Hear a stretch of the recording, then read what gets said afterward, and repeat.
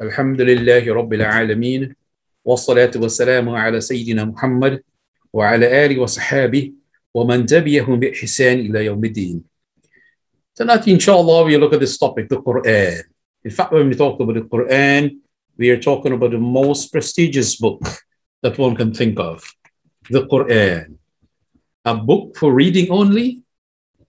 In fact, all of us as Muslims, we love reciting the Qur'an, we love reading the Qur'an, we love memorizing the Qur'an, and we love seeing the Qur'an in front of us.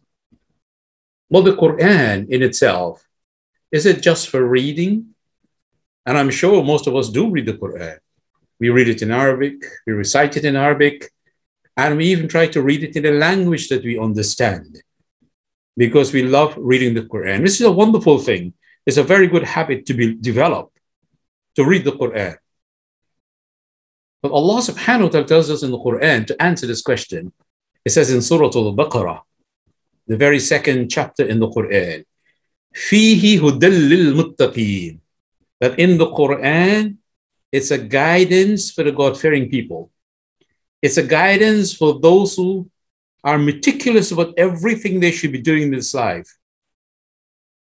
It's a guidance for those people who are very scrupulous in doing the right thing and to abstain from that which is not right. هُدًى لِلْمُتَّقِينَ. In another ayah, Allah subhanahu wa ta'ala talks about هُدًى لِلنَّاسِ, that the Qur'an is the guidance for humankind, for all beings, Muslims, non-Muslims. It's a guidance for everyone. If you want to go to Jannah, if you want to understand life, if you want to understand the life after this life, then we need to delve into the Qur'an because the Qur'an provides us with that information. So today, inshallah, we're going to look at a few things in the Qur'an. What is it that the Qur'an provides for us besides just a guidance for mankind or guidance for God-fearing people? The Qur'an is a bit more than that because, as I said, it's a precious book. It's the book of Allah subhanahu wa ta'ala. It's a revealed book. And in a revealed book, we should have contents that are beneficial for everybody, for the entire globe. It's information that we can all benefit from. Allah subhanahu wa ta'ala tells us in the Quran, أَفَلَمْ يَسِيرُوا فِي الْأَرْضِ, do they travel in the land?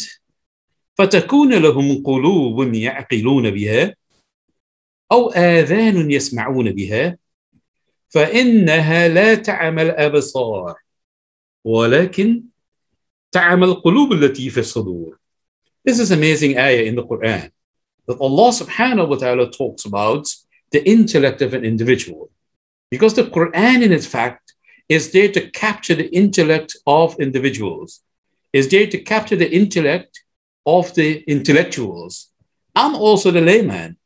It encompasses all the different categories that you can think about. So Allah subhanahu wa ta'ala is calling to light. أَفَلَمْ يَسِيرُوا فِي الْأَرْضِ, have they traveled in the land? Do they move about in the land that Allah subhanahu wa ta'ala has created? فَتَكُونَ لَهُمْ قُلُوبٌ يَعْقِلُونَ بِهَا. And observing people, there are people that have got qulub, they've got hearts. فَتَكُونَ لَهُمْ قُلُوبٌ يَعْقِلُونَ بِهَا. And with these hearts that Allah subhanahu wa ta'ala has given them, they reason with the hearts. They apply logic. They apply common sense. فَتَكُونَ لَهُمْ قُلُوبٌ يَعْقِلُونَ بِهَا. Sometimes one may want to ask that how can the heart in itself relate to intelligence? How can the heart relate to common sense or logic? Or little do we know that the heart in itself has got brain stems, just like we have in the brain of every human being. But Allah subhanahu wa ta'ala is saying that it's got the capacity to reason. It's got the capacity to use part of our intelligence.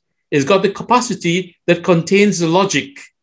فَتَكُونَ لَهُمْ قُلُوبٌ يَعْقِلُونَ بِهَا أَوْ آذَانٌ يَسْمَعُونَ بِهَا. These are the different faculties that Allah subhanahu wa ta'ala is talking about. He's talking about how some people, they have got hearts, but they're not using it in the proper way. They're not using it in the way to understand the Quran, or to get information from the Quran, or to use the Quran as a GPS, or to use the Quran as a compass, or to use the Quran as a guidance, as part of their life. Very little do people think of that. So Allah subhanahu wa ta'ala is addressing those people who have got these faculties, but they're not using it appropriately. فَتَكُونَ لَهُمْ قُلُوبٌ يَعْقِلُونَ بِهَا, that they have got hearts that they reason with. أَوْ آذَانٌ يَسْمَعُونَ بِهَا, and they have got ears that they hear with. فَإِنَّهَا لَا تَعْمَلْ أَبْصَارٌ, it is not the sights that are blinded. وَلَكِنْ تَعْمَلْ الْقُلُوبُ الَّتِي فِي الصُّدُورِ, but it's the hearts that are in the chest of these people that are blinded. In fact, they hear, but they still didn't hear. They see, but they still didn't see. They have hearts to reason, but they still didn't reason because they haven't used these faculties appropriately. فَتَكُونَ لَهُمْ قُلُوبٌ يَعْقِلُونَ بِهَا أَوْ آذَانٌ يَسْمَعُونَ بِهَا فَإِنَّهَا لَا تَعْمَى الْأَبْصَارُ وَلَكِنْ تَعْمَى الْقُلُوبُ الَّتِي فِي الصُّدُورِ. التي في الصدور, that it's the hearts that are blinded because they hear the good news, they hear the right information, but they still haven't observed it. They have seen the signs of Allah subhanahu wa ta'ala, but they still haven't digested it. They have got hearts to reason, but they still haven't reasoned appropriately to understand who is the creator. So Allah subhanahu wa ta'ala is addressing them in this ayah. In other words, if you look at it from a different angle, Allah subhanahu wa ta'ala is saying that we need to employ and to use these faculties that Allah subhanahu wa ta'ala has given us. And if we use them, then we can get the guidance that Allah subhanahu wa ta'ala talks about. هُدًى لِلْمُتَّقِينَ هُدًى لِلنَّاسِ. Then we can get that guidance. A key word here that Allah subhanahu wa ta'ala uses, لَهُمْ قُلُوبٌ يَعْقِلُونَ بِهَا. يَعْقِلُونَ بِهَا means that they're reasoning with their hearts. Meaning Allah subhanahu wa ta'ala has given us intellect. And we need to use that intellect the way Allah subhanahu wa ta'ala would expect from us. Allah subhanahu wa ta'ala has revealed the Qur'an and He has given us intellect. Allah subhanahu wa ta'ala has revealed the Qur'an and has given us intellect. So the Sharia is from Allah subhanahu wa ta'ala. The intellect is from Allah subhanahu wa ta'ala. The reasoning is from Allah subhanahu wa ta'ala. Common sense is from Allah subhanahu wa ta'ala. So how can they contradict each other? Of course they can't, and they would not. And this is what scholars have looked at. Like Ibn Taymiyyah, rahmatullahi alayhi, he says in a book, دَرْءُ التَّعَارُضِ بَيْنَ الْأَقْلِ وَالنَّقْلِ. He said we should avoid contradiction between the intellect, or common sense and reasoning, and that of the revelation of Allah subhanahu wa ta'ala, because they are not contradictory. They do not oppose each other. It's the same thing I've been saying by most of the leading scholars in the world from the time the Quran was revealed to now. The same thing has been said about the Imam al-Haramain, the two, or the Imam of the two sacred houses of Allah subhanahu wa ta'ala. Imam al-Ghazali said a similar thing. And Imam Fakhruddin al-Razi, rahmatullahi alayhim, they have said a similar thing in terms of the Sharia and that of common sense and reasoning. لا يمكن التعارض في الإسلام كذلك. Meaning, it's not possible that you can have contradiction between that of reasoning and common sense and that of the Sharia. It is virtually impossible. And that is why it is said, or Imam al-Ghazali, rahmatullahi alayhi, he says that العقل شرع من الداخل والشرع عقل من الخارج. That intellect or reasoning is the Sharia internally, and the Sharia in itself is the intellect externally, meaning that Allah subhanahu wa ta'ala has revealed the Sharia and has given us intellect and common sense. So we use our common sense, we use our intellect to understand the Quran. We use the Quran to bring out our logic and our common sense, is vice versa. And that is why Allah subhanahu wa ta'ala is reminding us here in the Quran, أَفَلَمْ يَسِيرُوا فِي الْأَرْضِ. Have they not traveled throughout the land? فَتَكُونَ لَهُمْ قُلُوبٌ يَعْقِلُونَ بِهَا. So their hearts may reason. They can go out in the land, look at the signs of Allah subhanahu wa ta'ala to look at some of the things that can be appealing to their hearts. قُلُوبٌ يَعْقِلُونَ بِهَا أَوْ آذَانٌ يَسْمَعُونَ بِهَا فَإِنَّهَا لَا تَعْمَلُ الْأَبْصَارُ وَلَكِنْ تَعْمَلُ الْقُلُوبُ الَّتِي فِي الصُّدُورِ. Their ears may listen. They may use their hearts to reason, their ears to listen. And indeed, it's not the eyes that are blind, but it is the heart and the chest that go blind. May Allah subhanahu wa ta'ala save us from that and give us some sort of insight so that you can understand the importance of the Qur'an. Because thinking about the Qur'an, pondering on the Qur'an, that would bring us closer to Allah subhanahu wa ta'ala. That would give us more understanding in understanding the ayat of Allah subhanahu wa ta'ala. The ayat of Allah subhanahu wa ta'ala are the signs of Allah subhanahu wa ta'ala. Each ayah is miraculous in the Quran. That's what makes it the Quran. How could we know that? If we just think about just reading Quran only, and we don't think about understanding the Quran, and we don't think about comprehending what Allah subhanahu wa ta'ala is saying, or we don't try to even implement and to share what the Quran is talking about. Foremost, if we don't ponder and contemplate in it, we will not understand what Allah subhanahu wa ta'ala is talking about. He reminds us in Surah Al-Rum, وَمِنْ آيَاتِهِ خَلْقُ السَّمَاوَاتِ وَالْأَرْضِ وَاخْتِلَافُ أَلْسِنَتِكُمْ وَأَلْوَانِكُمْ إِنَّ فِي ذَلِكَ لَآيَاتٍ لِلْعَالِمِينَ. It's an amazing ayah in the Quran that Allah subhanahu wa ta'ala calls us to think and ponder on the Quran. To ponder the Quran. Someone will say, you don't ponder on the Quran, but you ponder Quran, meaning the Quran is in your memory and you're pondering on the Quran itself. It's within you. So Allah subhanahu wa ta'ala is saying, from among the signs is the creation of the heavens and the earth and the diversity of your languages and colors, different races, different languages we have, different tongues that we have. These are all from the ayat of Allah subhanahu wa ta'ala. Inna fi dhalika la ayati lil alamin. That indeed these are signs for people who have knowledge. People who have sound knowledge, they would observe these signs. They would observe al-sinatikum, ikhtilafu al-sinatikum wa alwanikum. Inna fi dhalika la ayati lil alamin. In fact, this would show the signs of Allah subhanahu wa ta'ala when you ponder in. La ayati lil alimin. Allah subhanahu wa ta'ala continues in the next ayah. Wa min ayatihi, from among the signs, manamukum bil layli wan nahar, is your sleeping by night, wan nahar, and during the day, wabtiga'ukum min fadli, seeking the bounty of Allah subhanahu wa ta'ala. So Allah subhanahu wa ta'ala reminds us about the signs again. He said, among the signs is your sleep by night, and by day for rest, seeking the bounty of Allah subhanahu wa ta'ala, as well as you're seeking His bounty, meaning that you go out and you work and you earn. وَابْتِغَاؤُكُمْ مِنْ فَضْلِ إِنَّ فِي ذَلِكَ لَآيَاتٍ لِقَوْمٍ يَسْمَعُونَ. That indeed, in it are signs for people who listen.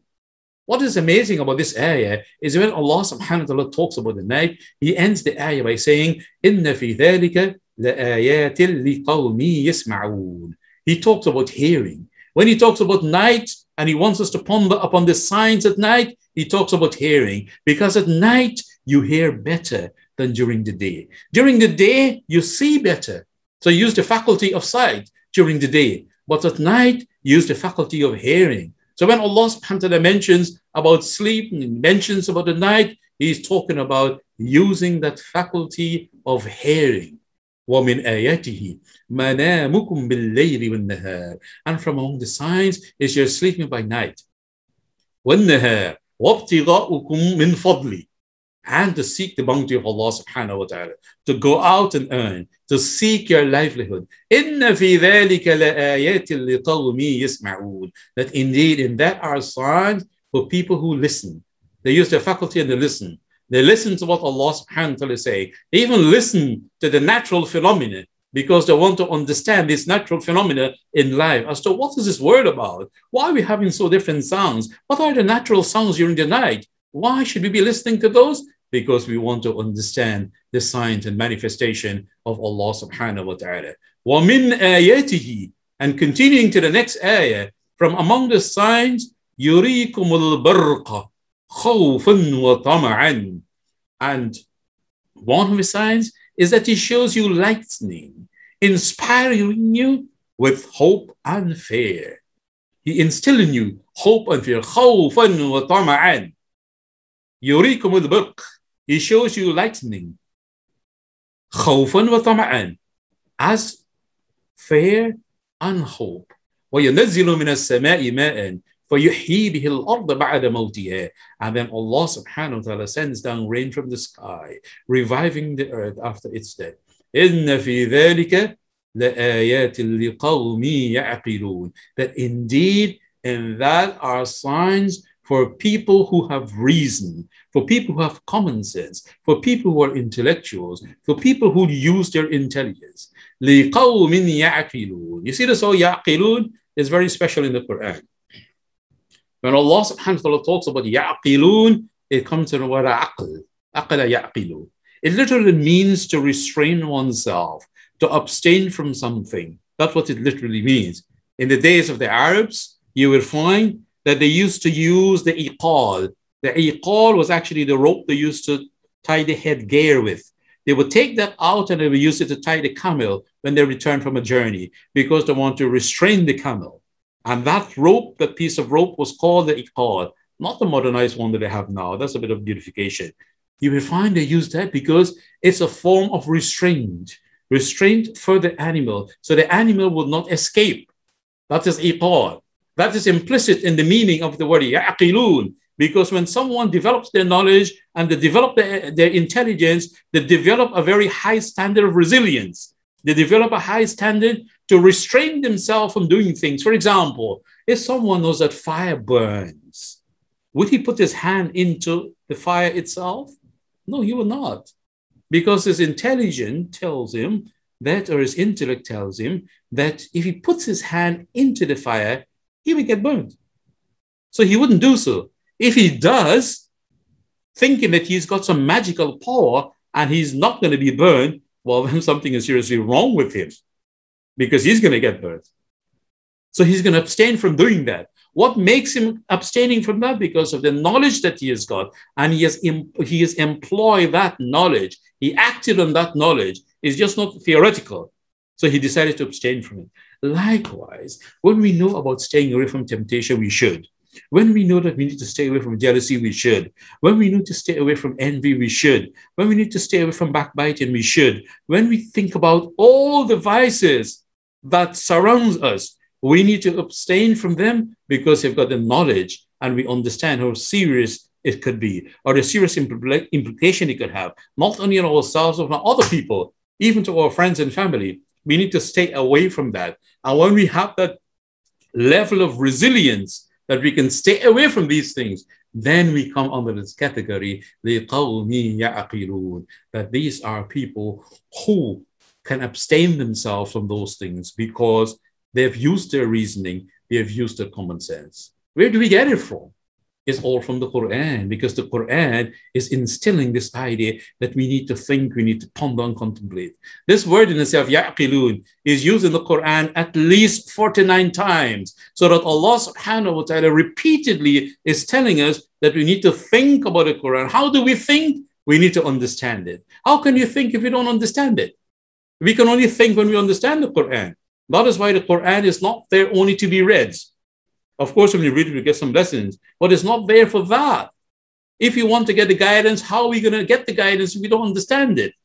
If you want to get benefit from the Quran, how is it we're going to get a benefit if you don't understand what it says? In the days of the Sahabah, it's narrated by Abi Abdurrahman al-Sulami. He says, when the ayat were revealed to the Prophet sallallahu alaihi wasallam, there were four things they were involved in. One, حفظوها. The first thing, they would memorize it. They would memorize these ayat.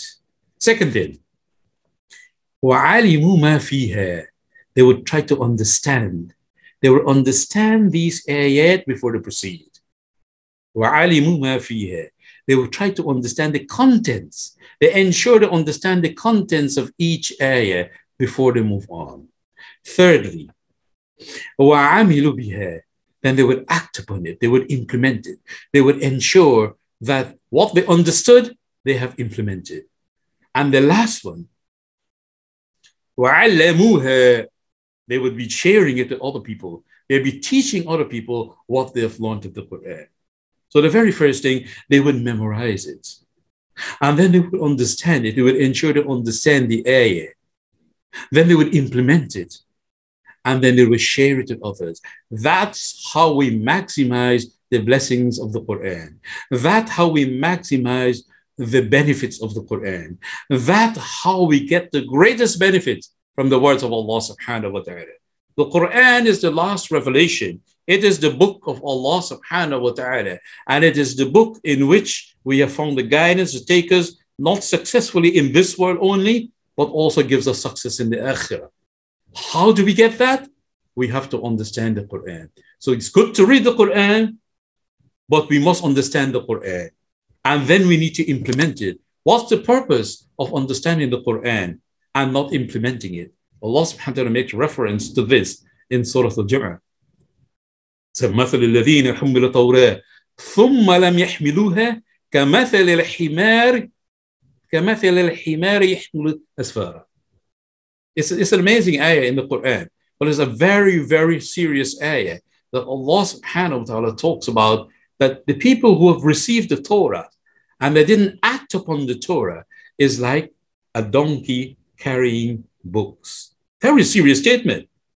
Having the Qur'an, understanding it and not implementing it, then it means that we are like that example that Allah subhanahu wa ta'ala has given to us. Because what's the purpose of a donkey carrying a library of books? It's not going to be of any benefit. It's going to benefit the donkey. We want benefit from the Qur'an. We want the maximum benefits from the Qur'an. We want to gain from the Qur'an. We want it to stimulate our thinking process. We want it to help us with our understanding. And we can only do so when we try to understand the words of Allah subhanahu wa ta'ala. It is important for us to do so. It's amazing to know that even non-Muslims that study the Qur'an and they understand exactly what's in the Qur'an or how important the Qur'an is, to even talk about how miraculous the Qur'an is, even though they don't believe in it. You will find an author like, Bosworth Smith. He says, it was the one miracle claimed by Muhammad, his standing miracle, he called it. And a miracle, indeed it is. He's telling us that the Qur'an is miraculous. Can you believe that? Although he didn't believe in it. Hartwig Herschel, he said in his book, New Research, he said the Qur'an is unapproachable as regards convincing power, eloquence, and even composition. The Qur'an is unapproachable as regards convincing power, eloquence, and even composition. So if we just think about just reading the Qur'an and not understanding it, then it's not going to be of great benefit to us. It's not going to benefit us in this world, and it's not going to benefit us in the akhirah. May Allah subhanahu wa ta'ala give us an understanding so you can change that concept that we got in our mind if we think just reading the Qur'an is sufficient and that's the only thing we should be doing. H.A.R. Gibb, in a book called Mohammedanism in 1953, he talks about a similar thing. He said, well then, if the Qur'an were his own composition, other men could rival it. Let them produce 10 verses like it. And if they could not, and in bracket, and it is obvious that they could not, then let them accept the Qur'an as an outstanding evidential miracle. H.A.R. Gibb, 1953, in his book Mohammedanism. Those days used to call Muslims Mohammedans. So they think that a Mohammedan is someone who actually follows Muhammad. In fact, it doesn't have that meaning. It implies that you're worshiping Muhammad. Of course, Muslims will not do that. But that's the kind of name they were given to Muslims. And most of those Orientalists, in fact, they were making statements like that. And you can go on to many other statements from non-Muslim scholars that they have studied the Qur'an. They know the Qur'an. Not only that they think about reading the Qur'an, but they read the Qur'an and they understood it. But it didn't go on the third step to implement what the Qur'an has said. Similar thing with Basanta Kumar Bose in a book called Mohammedanism in 1931. He says, so there has been no opportunity for any forgery or pious fraud in the Qur'an. which distinguishes it from almost all other important religious literature or religious works of ancient times. It's exceedingly strange that this illiterate man should have composed the best book in the language. Basanta Kumar Bose. Can you imagine that, 1931? Telling us that this man, Muhammad sallallahu alaihi wasallam, has produced the best book in the language. You know, the Arabs today, when they have differences in language or any aspect of grammar, you know, they refer back to the Quran and look at the Quran for evidence to see how they can correct the mistakes that they have, because the Arabic in the Quran is the standard of the Arabic language in itself. It supersedes that even of the ancient Arabic, which was the best that ever existed. And then the Quran comes into place, it supersedes the best that they had. That is why the Quran is the standard of the Arabic language, is the standard of the Arabic grammar, is the standard in the whole Islamic work that supersede any other literature that existed. That's the beauty of the Quran. How can we know that? We cannot know that by just reading the Quran. We need to study the Quran. We need to spend time to study and understand the Quran. So Allah subhanahu wa ta'ala could be pleased with us that when we know the Quran, we try to implement it. And when we implement it, we share it with others. These are the most important things that we need to think about. How should it be read? As I said, to be read with understanding, to be read with pondering, contemplating, implementing, and sharing. That's what the Quran is about. And we talked about what did the Sahabah used to do. They would memorize it first, then they would understand its contents, and then they would implement what they have learned, and then they would teach others. Do we skip any of these steps? Are we enthusiastic to embark on these steps? Or we just want to stay away from these steps? In fact, we should not skip any of these steps. We should do exactly what the Sahaba had done, because they were the closest to the Prophet sallallahu alaihi wasallam, and that's the way, that's the approach they had with the Quran. May Allah subhanahu wa ta'ala give us a similar approach that we can maximize our efforts and we can have the maximum benefits from the Quran, the book of Allah subhanahu wa ta'ala, the final revelation. أقول قولي هذا وأستغفر الله لي ولكم أجمعين.